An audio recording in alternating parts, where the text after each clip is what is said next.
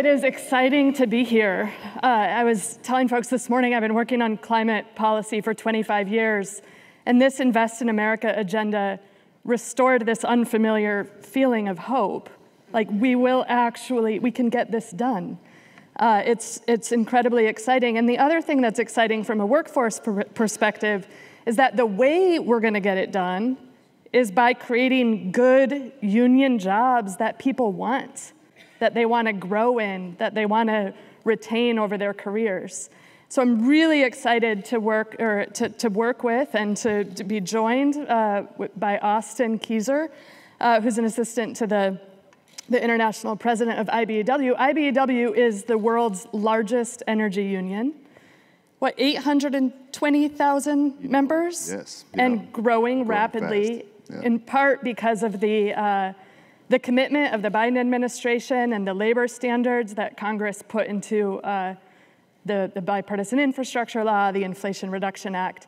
So this is a really, really incredible moment. And I know that there's a lot of employers out there who might be worried, look at this 1.5 million jobs that we're creating and might actually think about that with some trepidation of how are we going to find the workers to fill those jobs, to meet the moment.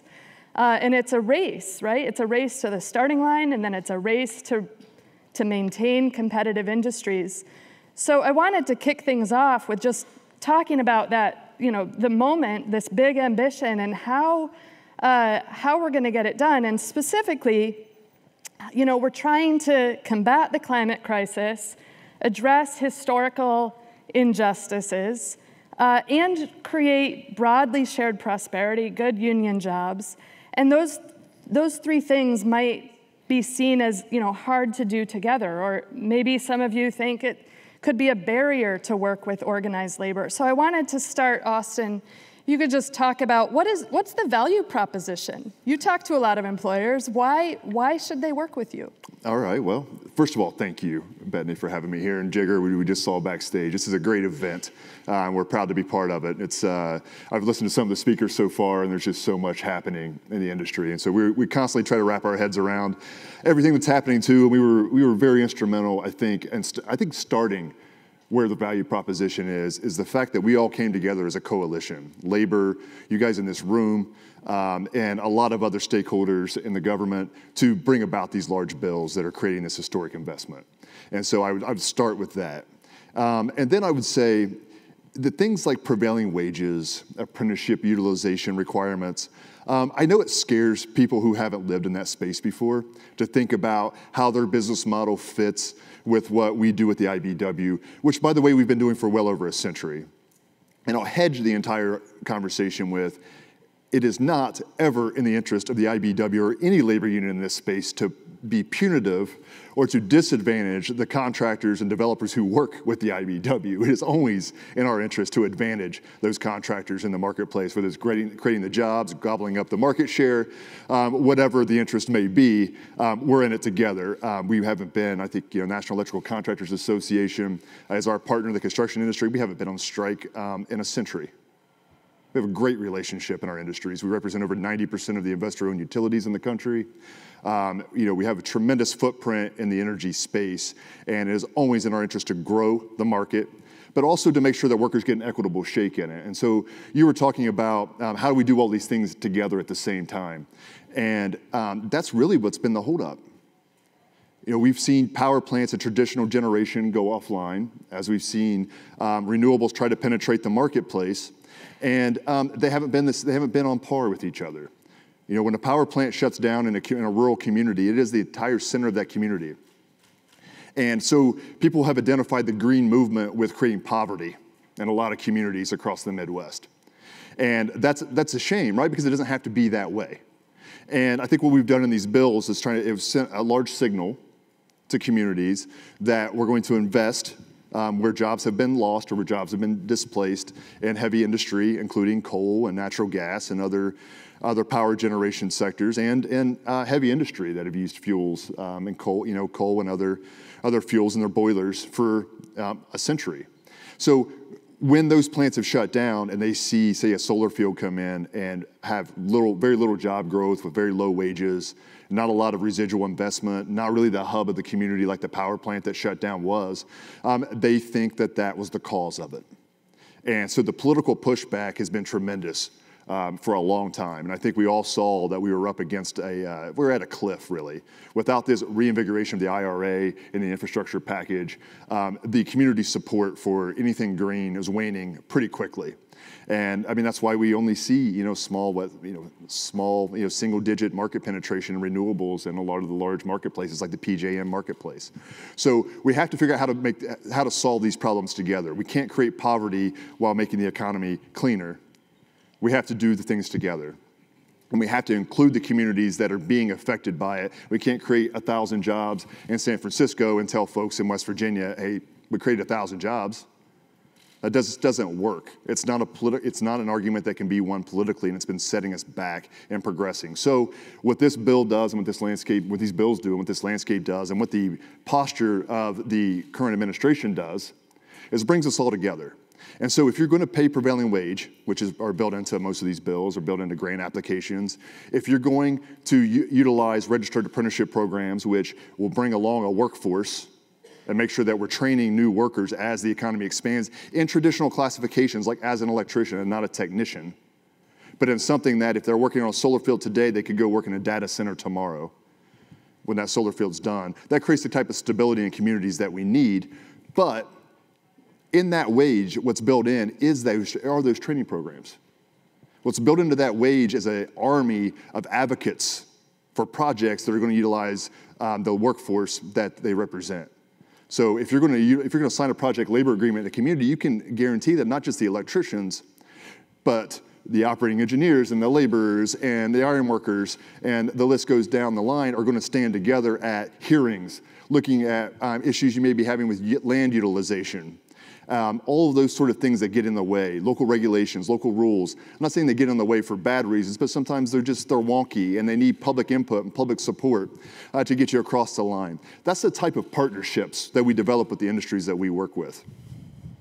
And so if the threat or the fear is union workers cost more, well, first of all, I think that's been debunked a million times. I have to give you a million studies that show, that wages are a product of productivity and the number of hours it takes to be that productive, right? It's not a simple, what is the hourly rate versus the hourly rate? That's one. We can debunk that. But second, if you're going to pay it anyways, why not pay the most trained workforce in the world? Yeah. Why not be a party to that system? Why not get what's built into that wage already? Yeah. So let's talk about training. But first, just to put a pin in something that you said, it's really this administration's focus on job quality that has made workers in your union and others comfortable with supporting or getting behind these policies to support decarbonization and deployment.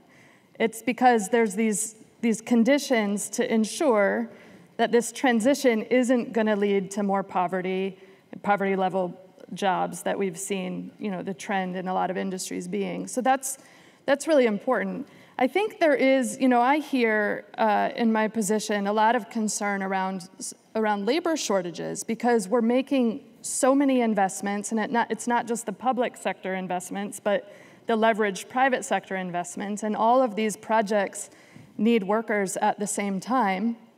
And so what is the solution? What is the training path? Just describe this system of registered apprenticeship and how it's designed to confront that. Right. So that's our system of training has existed for over a century. The modern registered apprenticeship program for about the last 70 years. And we were a founder of it. We've been doing it since the beginning of time. So trying to replicate it is really going to create a large inefficiency in the marketplace because you can't really do it. It's a direct partnership between the workers and the contractors in an area. And so the boards are made up of equal parts, and they're called joint registered apprenticeship programs in our case. And that's the ones we think are the most valuable because they take into account the workers. And I will say we don't train workers for jobs that don't exist. And so just as you rely on market signals and market predictability to make capital investments in your businesses, it's the same way that the apprenticeship program runs. If we don't know that there are going to be jobs If we don't have that relationship with developers and with contractors, we can't predict what the workforce needs are for that community, and therefore we're not going to invest because we, again, don't train workers we don't put into jobs right away. Part of the apprenticeship program is on-the-job training. It's not just in a classroom setting, although the classroom setting is very intense. That happens. We have over 300 training facilities in the United States. Every community here is covered. That's just on our construction phase. We have outside construction and transmission. We have tons of apprenticeship programs with individual employers and manufacturing and other spaces. But if we're talking about the construction space, over 300 training facilities, and we're actually expanding that. We're breaking ground on new facilities. Obviously, we have new technologies and things like that that allow us not to do training without sort of brick and mortar expansions like a lot of schools have and everybody else. But it's outside of the United States military, we are the largest vocational trainer in the entire world. Our programs are larger than most of the university systems in the United States.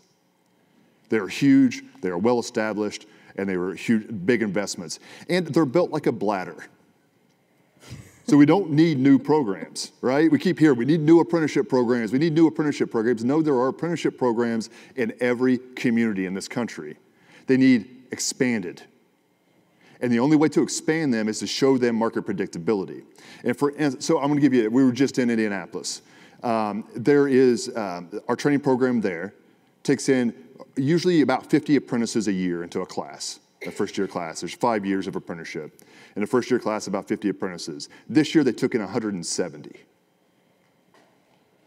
And so when we hear about the worker shortage problem, what people don't think about is the pipeline of applicants that we have that never make it into the apprenticeship program because there's not that predictability to put them to work.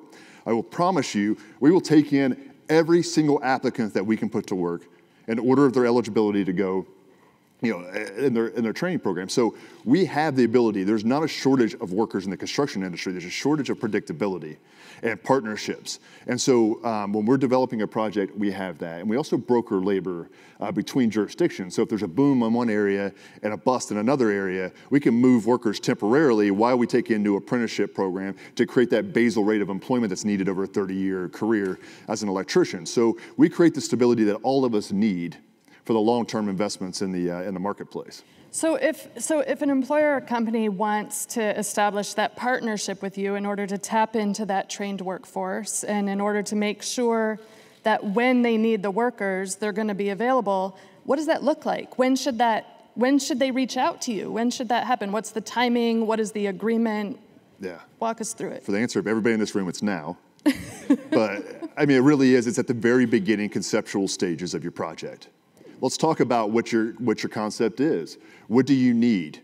Not just in workforce needs, but what do you need to help get your project adopted by the community? Do you have city council-ish hurdles? Do you have planning commission hurdles? What do you have? I mean, we have a presence, a brick and mortar presence with local unions chartered that cover the entire country, that have a tremendous amount of influence and understanding of the local political infrastructure and economy. That's a big piece. But also, if we have that predictability and you know you're going to try to put a shovel in the ground in 2 years, you don't take somebody off the street and create a journey-level worker out of them tomorrow. There's a training program, so we have to bring them in now, train them, get them ready for your projects. Make sure you have the workforce that you're going to need, not just for the construction phase, but for the operations, the capital improvement phases, and the expansions you may have predicting in the future. That is what we do. We look at those local economies and we predict workforce. And we train to that workforce. And we've been very good at it and very efficient at it. But it's got to be early on, and we need your partnership early on. And you're saying that that you can deliver all of those benefits and it doesn't even cost more. It's all built into that wage. So if you're going to go pay a non-union contractors, employees who haven't been trained to the level that we're trained at and don't have that community presence, that same wage with none of that built in, that's probably not the best business decision, to be honest with you. So all you have to do is pay that prevailing wage to a union contractor, and with it comes the complete training program, pensions, healthcare, stability in the marketplace, not overtraining so that it's not a fleeting workforce that you're constantly having to start over again every time you have a new capital expenditure. All of these things are built into that one wage. that one wage. Yeah, it reminds me of talking to this solar company in West Virginia a few years ago, and he said partnering with the IBEW was the single best business decision he ever made because he got all of these benefits and his costs actually went down. He didn't need his whole HR team and to manage the benefits and whatnot. And I think and that's maybe true. People don't realize that. No, and we bring. I think sometimes it's important to explain, what a guild union is. We take a ton of pride when you reach that journey level status. We enforce that ourselves. We have our union steward on the job just doesn't enforce the contract. They enforce the craftsmanship level that we require somebody to be a journey level worker. Because how can we demand a wage that doesn't match the productivity that we just discussed earlier?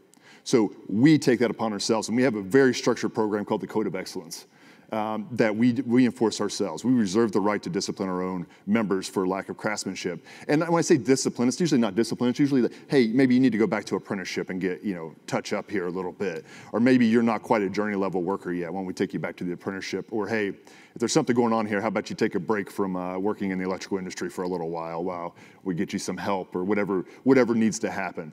But we do that because we demand a high level of craftsmanship.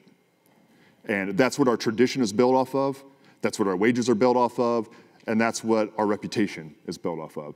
And we take an immense amount of pride in that. So we want to deliver the best workforce in the world to every construction project in North America. So if you've applied for DOE funding, either grants or loans, or you're looking at it, you'll already know this, but we have this community benefits plan framework. And what it is intended to do is have employers or project proponents think up front about how deep and meaningful engagement with the community, with workers, with labor unions can be supportive of project success, help mitigate some of the risks associated with deployment. Can you talk a little bit, just to wrap us up here, it looks like, about the risk mitigation benefits? Well, I'll start with DEI, local hiring provisions, a skilled workforce, pensions and health care, stable jobs, high wages, all of those things. A simple agreement with us checks every one of those boxes. You don't have to go out and do a bunch of different partnerships. We already exist in those communities. We're already doing all of that work. And simply an agreement with the IBEW satisfies almost every checkbox on that list of those community benefits agreements. So I strongly encourage you to consider just reaching out to your local union. If you have trouble doing that or you don't know where to start, reach out to us at the international office, and we'll certainly get you in touch and point you in the right direction. And you mentioned DEI, and I guess I just want to squeeze one more question in here. But I think a lot of people think, well, we can either address the racial injustice and the diversity, equity, inclusion, and access, or we can work with labor. And what you're saying is that you have those partnerships, that it's not an either or. Can you just talk a bit about your our workforce, and it's as measured, and we've talked about with the administration and everybody up front, and that's why a lot of these provisions were included, is much more diverse than the non-union contractor basis workforce, much more. And by signing project labor agreements and agreements with us, it automatically diversifies your workforce higher and gives us the opportunity to bring in even more diversity to the rank and file of our union membership and put them on your job sites. So we are well ahead of the curve on this. For instance, Boston, I believe, just recently took in a class of around 1,000 new apprentices, which is an expansion. And I think 70% of them are either minority or female. So we are diversifying at a crazy fast rate. We have partnerships in almost every community to do this. Of course, not all communities are very diverse. I mean, Kansas some places in Kansas look different than Chicago, but we are ahead of the curve, and we are diversifying. Our attrition classes that are retiring and cliffing off are mostly white and mostly men. We will never deny that. That's the truth. But our classes coming in are dramatically more diverse than the communities that they exist in, because we are diversifying quick. And we take a lot of pride in that. We have a program called IBEW Strong that we drive at, and our international president drives that hard. It's a very high of our priorities. Yeah, such an important story. Thanks for sharing that. All right, thanks. Thank you. Appreciate it.